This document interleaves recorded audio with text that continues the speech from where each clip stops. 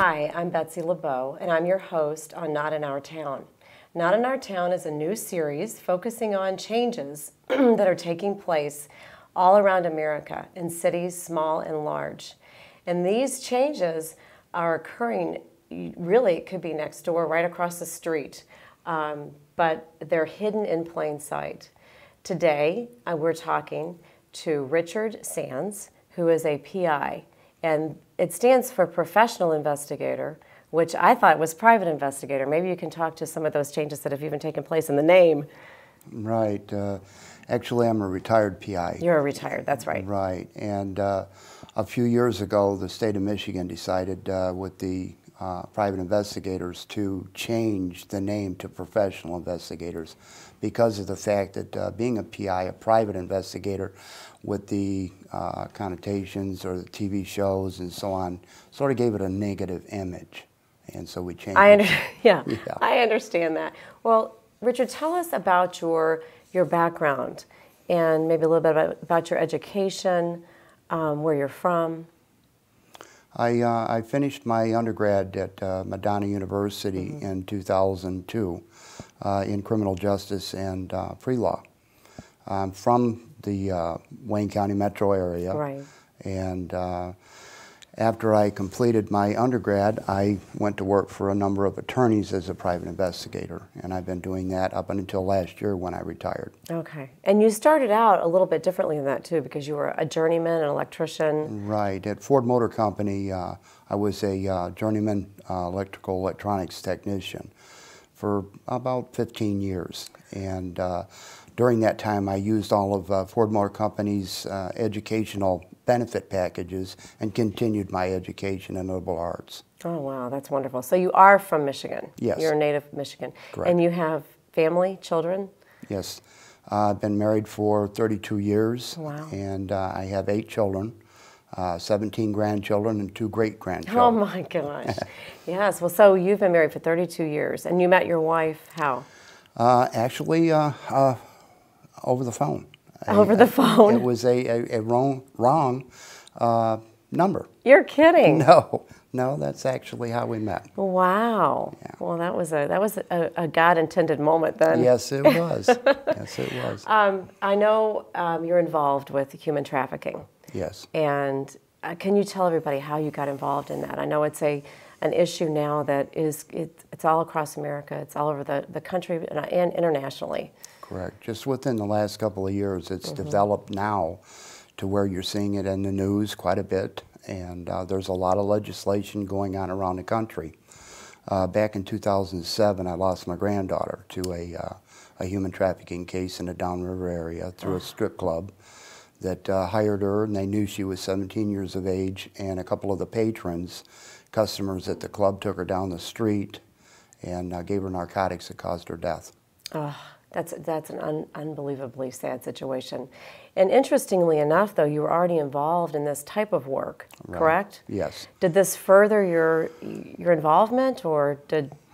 Absolutely. Yes. The first case that I had was back in 2001. It was out of Dearborn. It was a double homicide of 2 4.5-year-old twin boys. And their mom had worked in a club, and she was convicted of killing the 2 twins. And what caused the killing? Do they know? There was a lot of issues. She was involved in narcotics and a number of different things, and you know, just a... So this issue is not new to the area. This has been going on for a while, and human trafficking has been in the media recently, more recently than I remember it being in the media 10 years ago. Has it changed, or is it just more now in the media? What's occurred is because a lot of us involved and engaged in the awareness. I work for an organization under the Health and Human Services Division, Rescue and Restore Coalitions. Oh, yeah. And we're promoting awareness around the country, and more that the local governments understand what trafficking is, they're able to recognize and prosecute some of these cases. So do you think it really became more apparent to the government 10 years ago, 15 years ago? When do you see the turning point? When have you seen the turning point? In 2000, the year 2000, was the first human trafficking victims protection bill that was passed. And since it's been evolving down through the years. So year 2000? Is that what you Yes, said? yes. Yeah, that was just 13 years ago. That's correct. So it probably took some while for the legislation for people to even hear or realize that it was a true issue. Exactly.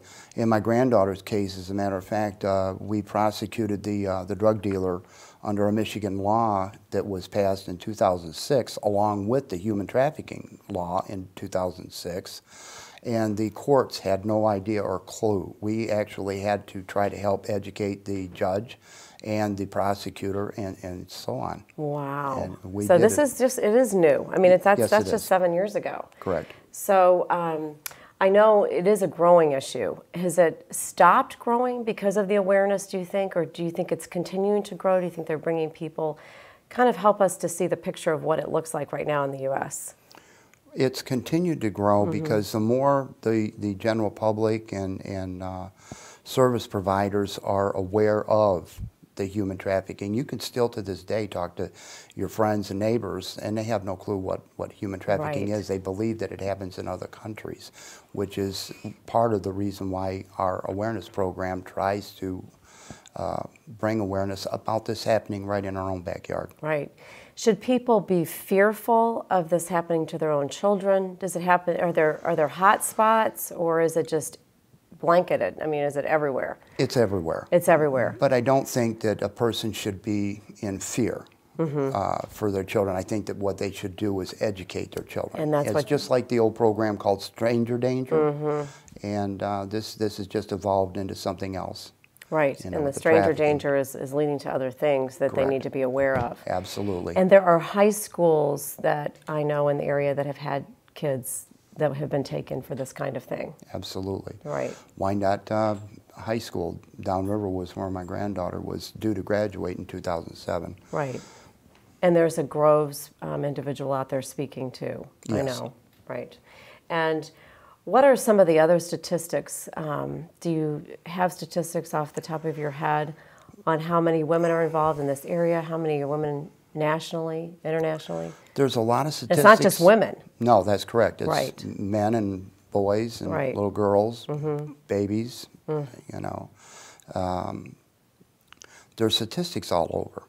And one of the problems is this group will come out with a statistic, and that group, it's a general understood that there's 27 million around the globe. That's just amazing. There's a lot of So statistics in the TIP report. The U.S. Department of State provides a what's called a Trafficking in Persons report every year. And there are statistics for all of the different, I think 188 countries or something like that, including the United States. And there's a lot of information in it. There's other organizations called the Polaris Project. Okay. There's a lot of organizations, Yes, and they're there starting to are. collaborate. That's correct. Right. So they're coming up grassroots. And Yes. Then, right. Absolutely. Some of those organizations, they have statistics as well for each one of the states, and then there's a grading system that they use. They monitor how our legislation moves forward. Actually, as we speak, Michigan is still at a low grade of an F. Oh, gosh.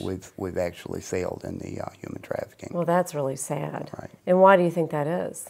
Awareness, once again. So Legislators. it's education. Absolutely. The legislators need education, the courts, the local police departments, and we're trying to move forward on that. And how can we change that? Just the lobbying of it, or just pushing with more people involved in talking to community? I mean, is it awareness to the right people? What is it? Exactly. It's awareness to the community. The community, in turn, questions their legislator, or there are a lot of petitions that we have available. The International Justice Mission right now has a number of petitions through all the states, all 50 states, for what's called the safe harbor laws for children. Oh, right. So when they're stopped or they're found to be engaged in some illegal activity as prostitution or that type of thing, that they're provided as a victim, because anybody under 18 years of age is automatically under the federal law a victim of human trafficking. So I know there are pulse points, so to speak, for this industry. Does it tend to be border states, border countries, you know, like maybe Canada, United States, Toledo, I've heard maybe because there's so many, I mean, I don't know if this is true, Right. but is that happening? That is happening. They do bring people in from other countries. However, all of the border states have an issue with that, trying to traffic people into the country. But where I would stress is that the trafficking is going on all across the country. Okay. People are transported from one state to another for the sex industry. A lot of your adult entertainment organizations, clubs, strip clubs and that type of thing, they have what's called circuits. And these girls will go from one club to another and across state lines and so on. Okay. That makes sense. I mean, it does. So really, the pulse points, too, are the clubs and maybe the people that run those clubs. Correct. Did it originate with those kinds of people that are making money on pornography? Did it originate from people internationally in foreign countries that are bringing girls in that are just trying to figure out how it really originated? I can't say that it originated there. This has been going on for such a long time. Okay. People will traffic the women and girls, even men, for sexual purposes, prostitution, and that's been going on for a very long time. But what happens is, working in the clubs, in the strip clubs and that type of thing, a lot of those girls are very vulnerable. A lot of them are doing illegal Drugs, narcotics, that's yeah. right. And once again, we're back to this, if you need the drugs or want the drugs, you'll do what I tell you to do. That's right. Well, I know a lot of people listening to this, their minds probably go back to the movie Taken and Taken 2. Right. Is that part of this too, or is that something a little, okay? Absolutely. And not only does that occur in other countries in the movie Taken, but that occurs right here locally. A girl may go to college on the other side of the state in a situation. A pimp picks her up in the colleges. The girls are very vulnerable in the schools, in the colleges and type of thing. They're away from home and they have no, and they're afraid to come out of it. I know that sometimes the girls actually still live at home while they're involved. That's correct. And maybe, like, what is the percentage of that? And how would you know if your daughter or son was involved in something like this? Well, one of the indicators is their behavioral changes. You'll notice maybe the moodiness, and that also leads to possible narcotics abuse. Right. But there's a young lady by the name of Teresa Flores right here in Michigan. She had a similar situation. She lived at home, went to school. Her parents never had a clue, and you know, she actually travels nationally to speak, and I think people are familiar with her. Right. Very good. Yeah. Well, I know that when you talk about these nightclubs and that kind of thing, you know, some people's areas don't have. They're more prevalent maybe in some parts of town than other parts of town. Correct. I know that they also are hooked into the media or the internet. How does the internet become involved in this? Or I know it's a strong presence on the internet as well. As far as the prostitution yes, is concerned? Right. Do they use that in absolutely. Marketing? And how is that Absolutely. done? Is that just through pop-ups or? There's a number of sites out there available that you can go to and find different adult entertainment clubs across the country in any city, any state. There's quite a few, and then they'll advertise on those. Okay. Yeah. So it mainly comes from these clubs, do you think? I'm not sure I understand. The internet, you know, soliciting. Or is it from individuals? No, it's from individuals. It's from individuals. Yes, okay. Absolutely. I wasn't sure of the question. No, yeah. Well, I was just thinking of the connection and how broad it is, and the fact that it's done through individuals and these entertainment clubs and then put on the internet. And I wondered how it all worked together. Yeah, I don't... And people that maybe are connected that way and maybe move across the country or... if I understand the question correctly, the internet with their, like, porn? Right. Okay. I don't know that they're connected with the club per se, because you don't want that kind of a connection. Right. Okay. I don't know. But human trafficking, is it done through the internet? Yes. Okay. The human trafficking is done through the internet with a lot of like Backpage and some of those organizations. They're big news organizations. Okay. So the government, what have they done to stop this? I know we talked about legislation, but nationally, maybe after you said in 2000 there was some legislation that was passed, and then you helped to pass some in the state in 2006. Right. Is there anything else they're doing, or some of your groups that are collaborating right now to work on this? I know you mentioned some of the... There's quite a few of us that are working together to try to pass new legislation in each one of the states and at the federal level, and it all has to do with the education, Which funding. is education. Right. It's awareness, education, that type of thing for colleges, universities, local authorities, the courts, the law enforcement, and that type of thing. Because otherwise, if you don't have the training, you're looking past everything. And that's why they call it hidden beneath the surface, because people don't recognize it. So what can we do to be involved as individuals? Should we be trained? Absolutely. I would recommend that when someone learns of that this is going on, to get a hold of, and through the internet, the Polaris Project, or the Salvation Army has a wonderful program. Oh, it does? Absolutely. Salvation Army does everything. So the Polaris Project, Salvation Army, and I've heard of a lot of other organizations that are starting. I know there's Monarch Wings that are starting a shelter house, and these things are starting to pop up everywhere. Yes. Are groups like this all meeting together? Yes, we are. That's very good. We just had a meeting June 10th with 28 other organizations here in Southwest Michigan, or Southeast Michigan, sorry. And how many are there? There's hundreds of them. There's hundreds of them? Yes, there are. They're That's all around the country. wonderful. They're just starting to Are they faith-based or government-based or community-based? A lot of them are faith-based, but there's individual organizations through social service, through education, law enforcement. There's a number of different agencies and grassroots organizations starting to develop. International Justice Mission has organizations all around the country. The U.S. Department of Health and Human Services, the Administration for Children and Families, has a lot of rescue and restore organizations around the states. So it's rescue, restoration, awareness, Correct. And it's done statewide and nationally. Correct. There's gatherings. What has been some of your opposition that you've experienced? Is there opposition to bringing this forward? There is. It's an issue with the legislation a lot of times, trying to pass the bills that sometimes require extra funding for education. And right now they're struggling with their budgets and so on. That's so one it's of more the biggest, budgetary. Yes. And economics, that's correct. the issues are. It's not that people are opposed to this or openly opposed to bringing this forward. But there are probably people involved in government that don't want to see these legislation, issues show awareness, right? And have you come across any of that, or is that just... Yes. Yes, okay. And one of the reasons there would be some of the economic issues with the publishers over and through the internet, because of the money that they raise doing this. They don't want to see the legislation passed to restrict their...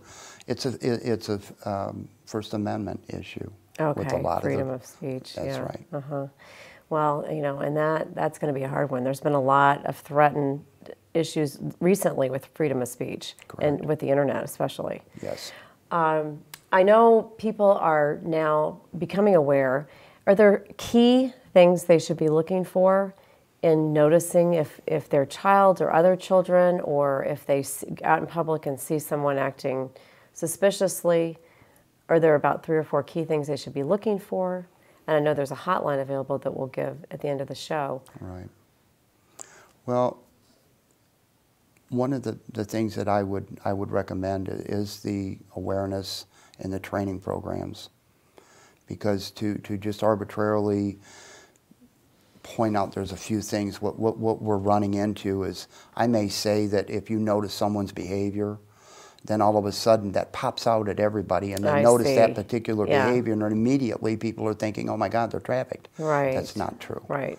You know, there are definite signs that you look for, but it's only through the training Okay, that you can that you really can recognize. Okay. Absolutely. So you recommend that everybody go through a training. Absolutely. All right. And there's free training all over the internet. There's free Okay, training. so with you can do it on the internet. Yes, you can. So what are Yes, you some of can. the websites that have the free training? The Polaris Project, Mm-hmm. the Hope International. There's a lot of government sites Okay. that have the free training. There's the Blue Campaign through Department of Homeland Security, if I'm not mistaken. Oh, really? Yeah. Okay.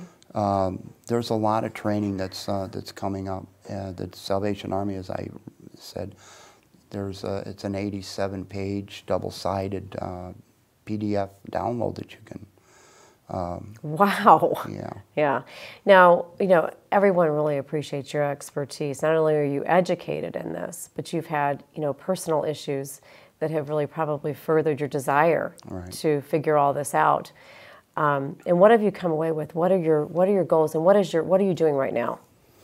Right now, I'm working on legislation here in the state of Michigan with a number of different organizations trying to pass legislature here with the safe harbor laws, so that anyone under 18, if they're caught up in some kind of situation like this, they're not treated like a criminal. Right. Okay. Versus under That they're safe. Yeah. That's right. Under the federal law, they're a victim. Okay. And I'm working on a couple of other cases that we have ongoing currently with trafficking individuals and in the clubs and so on. There's a club here in Detroit that they're trying to reopen, the All-Stars on 8 Mile. Okay. So I just yesterday filed a new petition at the federal level and at the state level with the legislatures to end that. If someone violates the TVPA and hires someone underage, then we have a zero tolerance. Okay. So it's kind of like a watchdog. You want Correct. the watchdog there. Absolutely. And you're pushing for that. Yes, ma'am. Uh-huh. All right. Well, that's good. I mean, all those things are wonderful. Have you seen changes in the last few years in the positive way? Absolutely. Since you've been involved? Absolutely. With the amount of media coverage now, MSNBC has series on the trafficking. Yes. Just about every other weekend. Right. On a Sunday night. And Oh, it's on a Sunday night? I've Right. seen, okay, MSNBC. Okay. Right.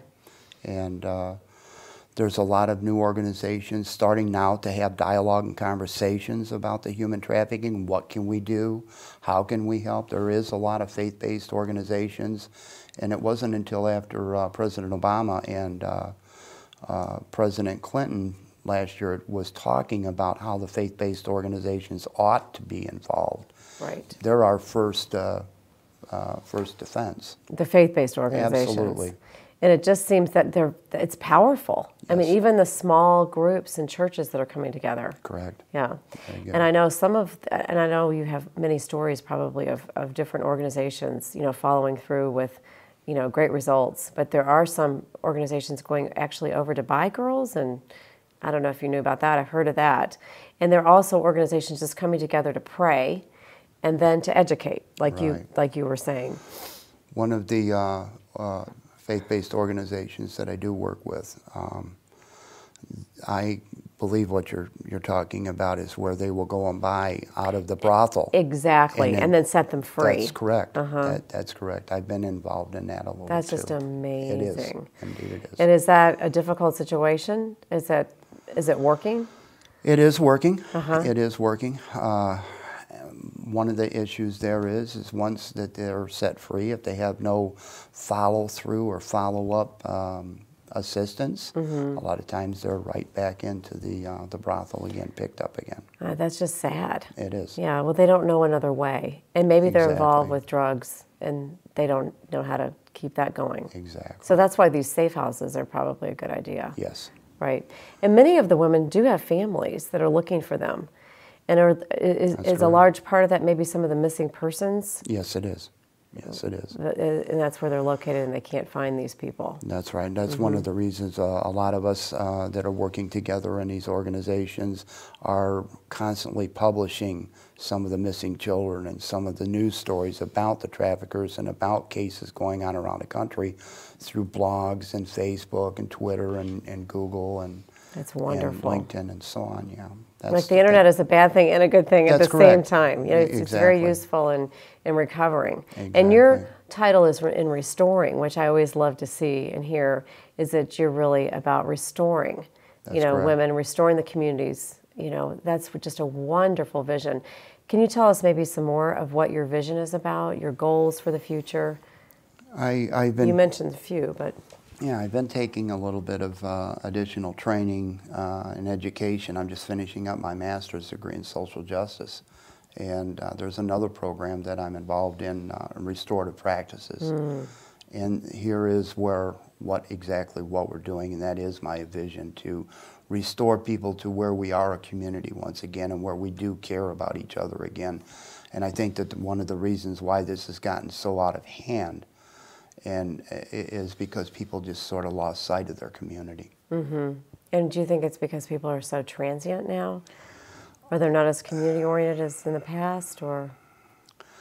People will go to where they can find work. And that's part of the problem. When families have left the community to find work, that it's caused us, and you don't know who your new neighbors are, and most people in the past have decided not to get involved. And we're trying to restore that where we do have a community that we all care about each other again. And that's good. And there are probably many ways you can go about doing that, you know, in restoring community. It's probably about meeting together, working together on projects. Exactly. Right.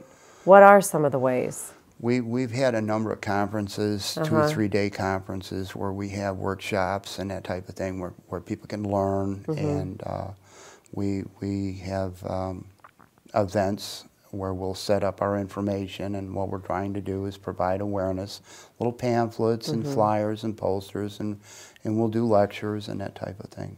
And we're wrapping the show up, and Richard, and we've really enjoyed having you. You're just a wonderful man to be doing this and then to really dedicating your life. Is there something you'd like to share just on wrapping up, a story, or? I would like to see that everyone that does have an opportunity to view this, to be able to share the information, to look a little deeper, look beneath the surface, and find out what there is out there to see and to learn and to understand how you can help. And you'd recommend probably everyone getting involved in the education portion of it. Yes. Will the local high schools and the public high schools have this going on, do you think? There are programs that are starting around the country. And again, this is just within the last couple of years. This is developing in the high schools, in the colleges and universities. And it's just, we're at the grassroots level. Yeah. And it's a blessing, it truly is. It's a blessing. Well, it's a blessing to have you on the show. And if it is located in the high schools, that'd be a good place for the communities to come around to hear about it. But you did mention that Salvation Army, the Polaris Project, and some of the other government initiatives with Blue, what did you say it was? Blue Campaign. Blue Campaign may have this online, so you can download it. Is it a long education process online? Is it quick? Some of them are. Some of them you can take within a few hours. Okay. So it is a class almost. Absolutely. Okay. Absolutely. All right. This is Betsy LeBeau, and thank you for joining us on Not in Our Town. There are many changes taking place in our communities that we're not aware of, and we're becoming aware of them. And so we appreciate your participation in watching our show, and thank you for joining us with Richard Sands. And we'll see you again.